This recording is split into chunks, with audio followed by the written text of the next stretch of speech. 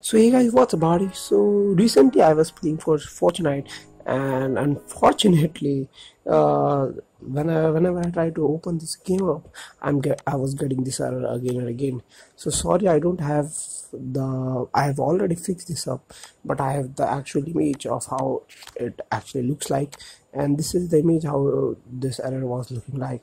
So let me show you the quick fix about how to fix this issue up, guys. So first of all, what you need to do is just go ahead to your CMD, just type CMD in search, and make sure that you open that as administrator. So that's it. So once you're done with that, what you need to do is just go ahead and paste the following code.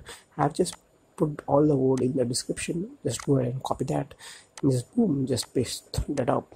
So once you have pasted, and automatically it will enter, and you will see the operation has completed successfully.